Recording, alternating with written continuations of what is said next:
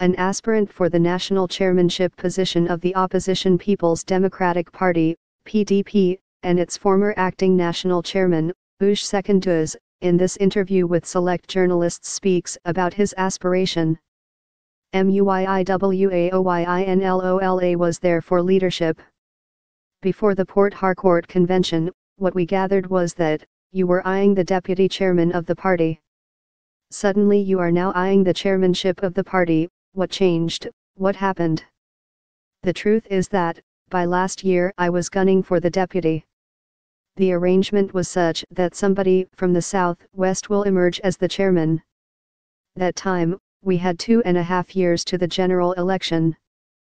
But now, we believe that we don't have time, therefore we need an experienced person who knows that from the first day he will just start working.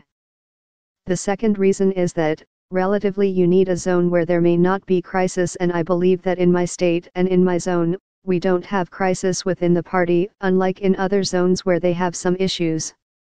I don't want to go into details. These are some of the reasons I am volunteering myself for the position. I have been in this party from day one.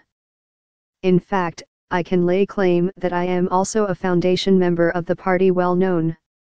You will recall that in 2015, for the first time in the history of this country, a civilian-to-civilian transition took place and it was peaceful.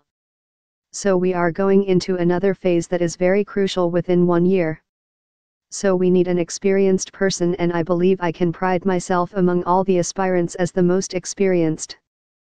Among those running from the southwest we have those that have been at the top level of the party before too. They are not experienced? Yes, we may have somebody who has been deputy chairman there. The advantage I have is that, I have acted as the national chairman before. The observation is that, the PDP is very strong in the south-south and the southeast, as such there is need to woo the southwest. With this development, won't it create another crisis? That is purely sentimental. In a reality, if you want to win an election you don't start from the unknown. You begin with the known. Apart from the party's chairman position, there are 3 or 4 major positions if you are talking about zoning of the positions. Southwest is a very important zone in the country, if not the #1 zone, if you like, in terms of intellectualism, media, and so on. We know they have produced president. So if you look at the president, vice president, and the Senate president, these are key government positions.